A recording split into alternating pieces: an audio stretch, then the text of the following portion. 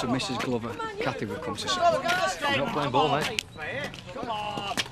There she is. You're stable, Mrs. Glover. Mrs. Glover. Come on, now. I've got something for us, pal. Ladies and gentlemen, you can see an old man. We're just doing our job, mate. On the contrary, you're wasting your time. Mrs. Glover has stated quite clear that she doesn't want to talk to any of you lot. Now, why don't you save yourselves a morning and the cold and clear off, eh? Come on, please. Come on. Be fair. Thanks very much indeed. Come on. Are you deaf or stupid? Look, cards on table, pal. If I was Cathy, I won't bother with the local rags either. But I can offer her a bit more. I thought you were the courier. Technically, yeah. But I've managed to place quite a few articles in Nationals now, and I know there'll be plenty of interest in this. Not from Cathy. It might be just what she needs to get over it. Putting her feelings down on paper, sharing experiences. Oh, yeah? A sort of therapy? Yeah, if you like. Look, I'm just trying to help her. I can see what sort of experience the tabloids are looking for. My night of terror with Psycho Killer. No, thank you. Come on. There'd be a few quid in it for all of us. What's going on? I've tried to get rid of them, but they won't leave. Do you want me to persuade him? No, I don't think that'll be necessary, Terry. Most of you know me. If you don't, it's time you learnt. I'm Chris Tate. I run Tate Haulage, Tate Transport, and a number of other companies. You were married to Mrs. Glover once, weren't you? Yes, I was. And we're still good friends, so I don't want to bother by scum like you. You can't talk to us like that. Wrong. It's advertising from Tate companies that keep your pathetic little rags in business. If I phone your editor, you're out of a job. So why don't you all do yourselves a favour, clear off before that happens? Nice one, boss. Thanks, Chris. I thought they'd be camped out there all day. Let me know if they give you any more trouble. Came to see how you were. You needed some company. Yeah. Yeah, I'd be glad to talk to someone who isn't after an exclusive.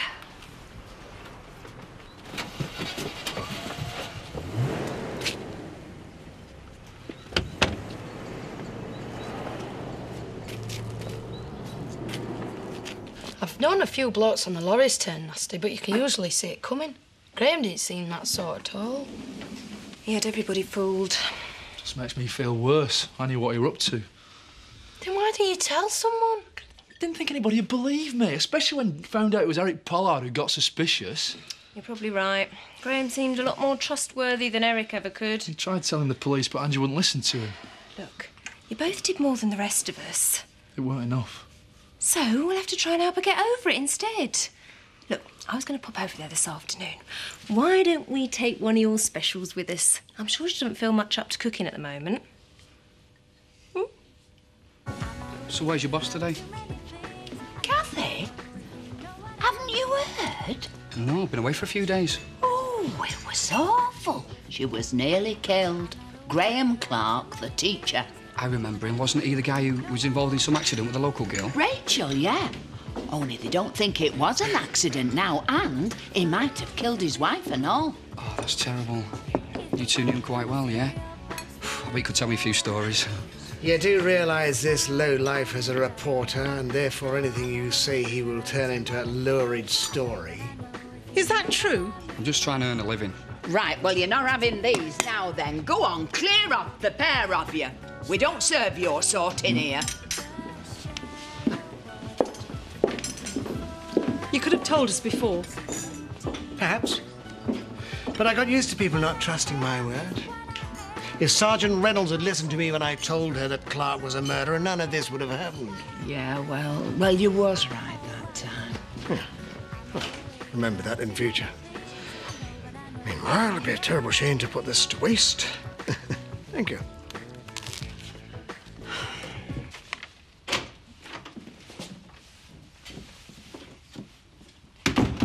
It's all happening down in the village. There's reporters camped outside Cathy's cottage.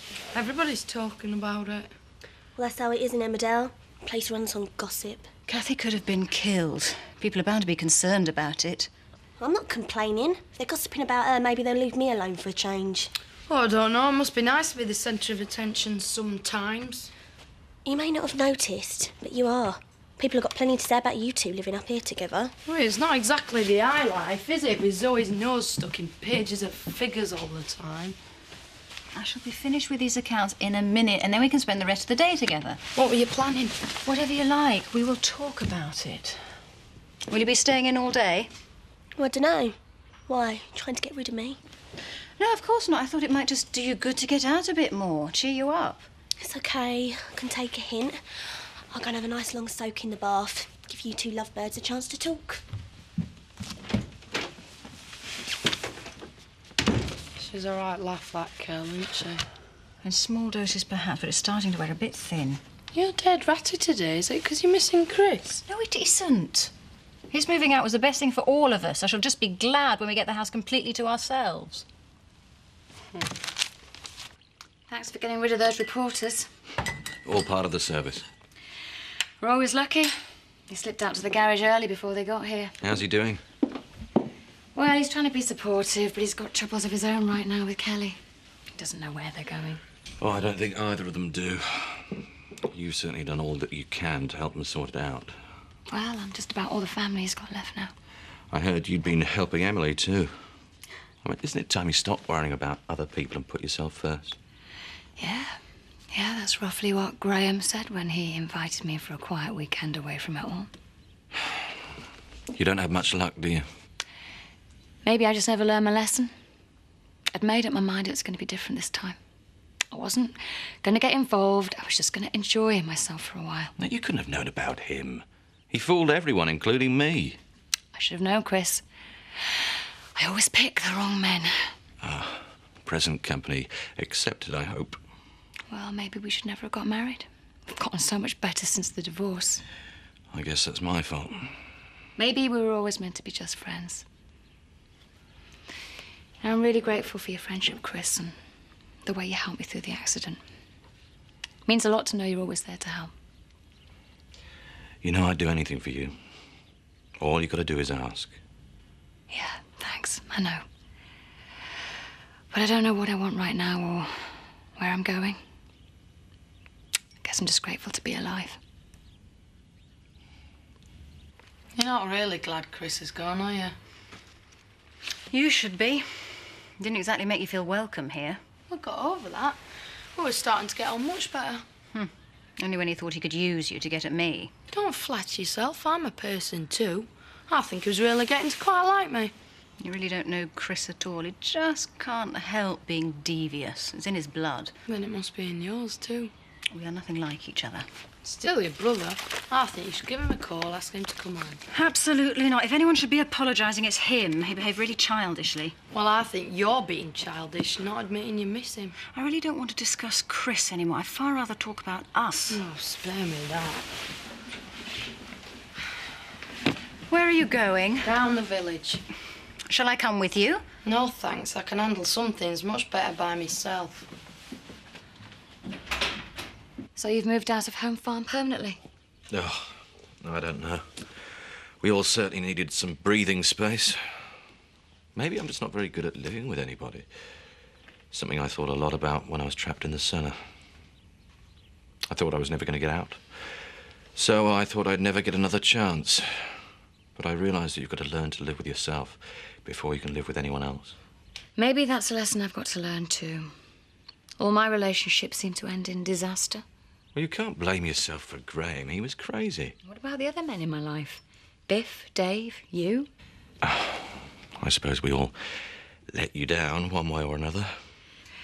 Maybe there was no way you could have lived up to my expectations. There is nothing wrong with wanting the best, Kathy. If anyone deserves it, it's you. Well, that seemed to settle it. Is Chris around? Couldn't get any answer from his place. Oh, he's still at Kathy's. I'd leave him for a while, mind. Kathy could do with all the support she can get. Wouldn't have thought he'd be too good on seeing sympathy.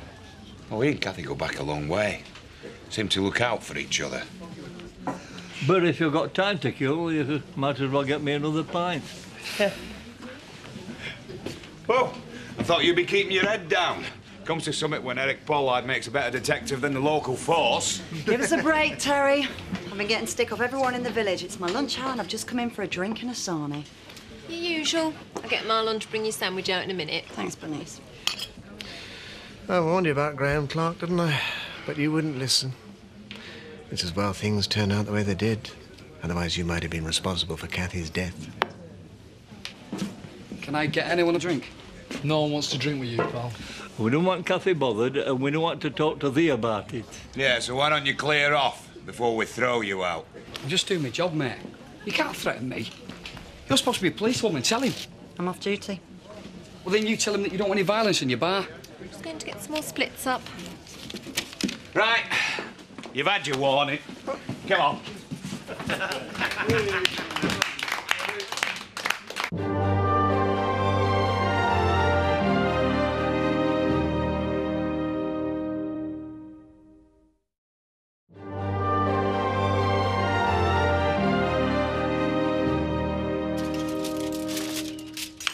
We thought you wouldn't feel up to cooking, but you need to eat to keep your strength. Well, it looks wonderful. Everyone's been so kind to me. Yeah, well, it's the least I can do. I don't know how to apologise for letting you down. Marlon, you didn't let me down. Me and Eric, we knew what Graham was. We just couldn't find a way of making anyone believe us, you know? Well, he'll never hurt anyone else again. I was the lucky one. It's Rachel we should all feel sorry for. Amen to that. Well, perhaps we can all start to forget about him now. Terry threw that reporter out the woolly, so hopefully he won't be bothering you anymore. Yeah, so enjoy your meal in peace. Yeah, hiya, listen, it's Darren Pearce. Look, nobody's saying a word here. Everyone's keeping stum. Ended up getting a right lecture off the rents because I didn't tell them about Mr. Clark scaring me. Weren't they worried? Hiya. I couldn't help overhearing you young ladies might have some information about Graham Clark. My mum doesn't let me speak to strange men. Come on, Ollie. No, I think the public have got a right to know the whole truth. But let's not talk here. I only live up the road. I thought you'd be at work. I didn't feel up to it today. Well, where's Joseph? He's staying over at his friend's house, remember? That's okay, isn't it? Might be for the best. Still haven't worked out whether I should say anything to him about Graham. I'd have thought he'd be too young to understand. Maybe. But the man killed his mother. There's always a chance that someone might say something to him about it at school. I don't want him any more upset. You should talk to his teachers first. But in the end, it's my responsibility. It's times like this I realise it's going to be hard being a mother and father to him. You can always talk things over with me. I don't feel like visitors. Don't worry. I'll get rid of them. I'll come to see Chris. Sorry, he's too busy for visitors right now. It's okay. I will make an exception in Frankie's case.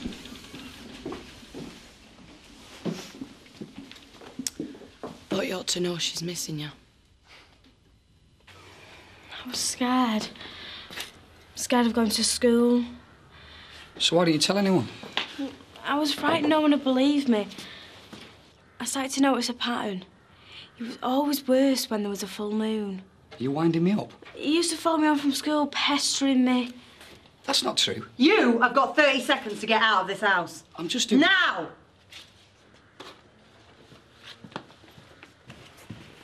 You're going to get yourself in serious trouble one of these days, young lady. I knew you'd be home soon. I just wish I'd had the chance to tell him about Mr. Clark really being an alien from outer space.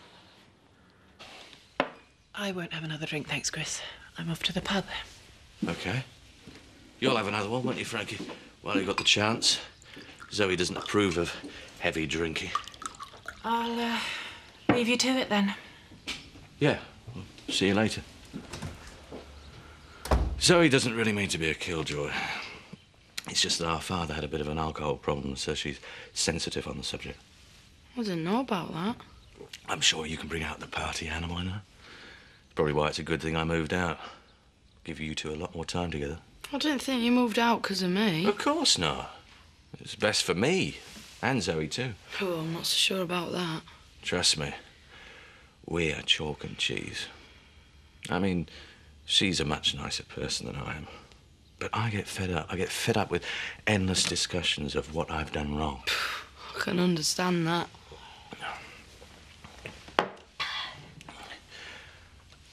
I mean, I could be a bit of a naughty boy at times. I admit it. But the trouble with always trying to be a saint is you never have much fun. I think you and I understand each other quite well. Nice place, Kel. I should use the tradesman's entrance. It's funny, when I worked up here, I used to think a house like this was all I wanted. And the money to go with it, of course. Not anymore. I just want things to be settled one way or another. Whatever happens, you're never coming home again, are you? Oh, it's not my home anymore. You're the only person I really care about there. I can't stay here for long either, especially now Chris is gone. So he's already getting fed up with me. What are you going to do? Oh, it's you two. I thought I'd had Frankie come back. Oh, I was just showing Donna around. It's okay, innit? Yeah, of course. Oh, and don't worry, won't be getting in your hair tonight. Going to the pictures, give you and Frankie a chance to have an evening alone. That's very considerate of you, Kelly. I just wish I knew where she was. She didn't say anything to you, did she? No, probably having a drink in the Woolly. Back soon. Yeah, maybe. Anyway, better be going. See you later. All right, bye.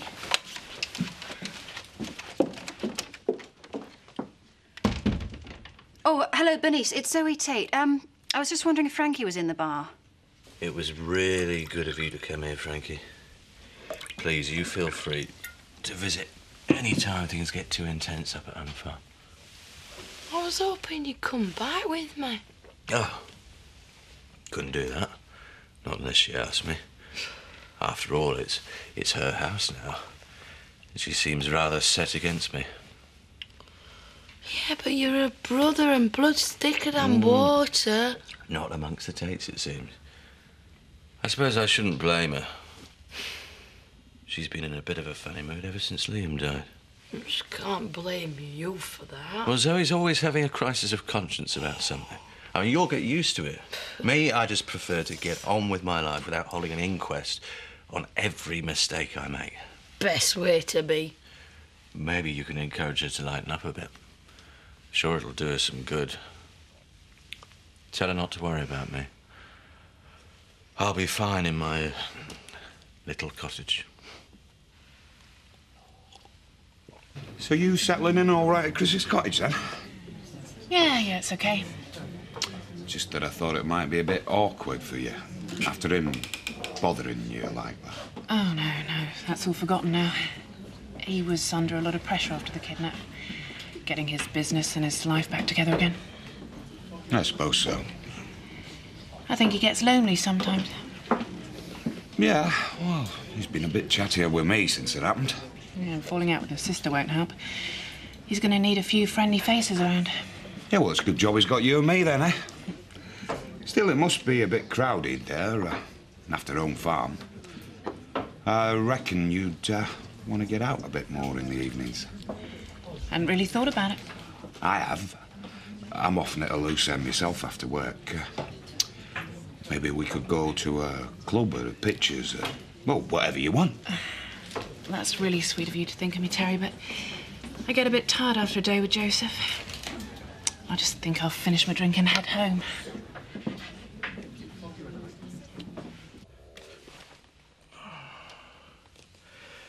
Sleep well, Frankie. I'll send you back to Zoe in the morning. If she asks. Very nicely.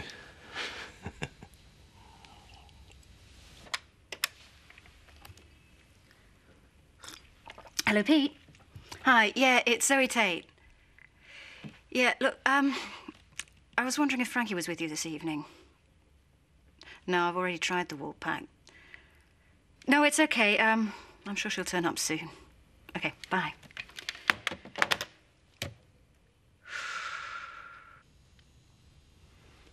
Well, she looks out for the Count.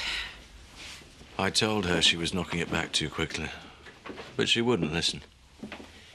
You want me to call Zoe to come and collect her? I think we better let her sleep it off first. If Zoe turned up now, she's bound to blame me. Can't face another row. Starting to get you down. She's changed a lot lately. I don't know whether it's what she went through when I was kidnapped or the relationship with Frankie. But I never know how she's going to react these days.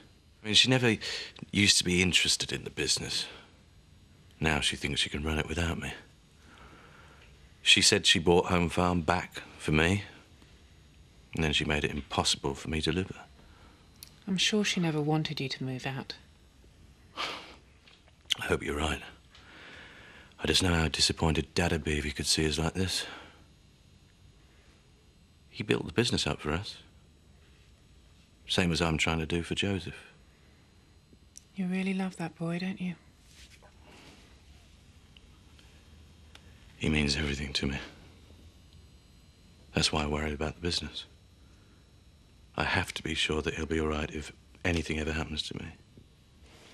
You worry too much. It's making you all tense. I can feel it in your shoulders. I can't help worrying. Even about Zoe. I hate to think of her all alone in that great big house.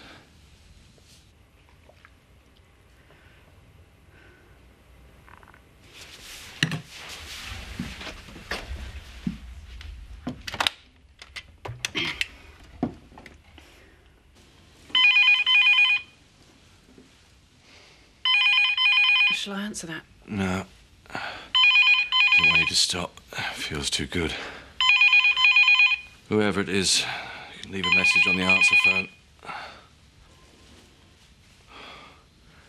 I'm sorry you got mixed up in a family feud.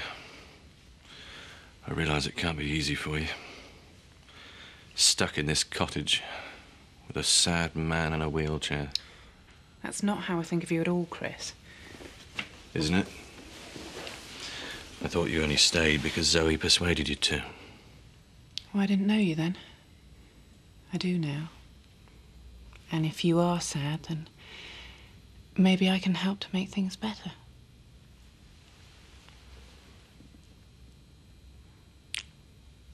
I hope you know what you're getting yourself into.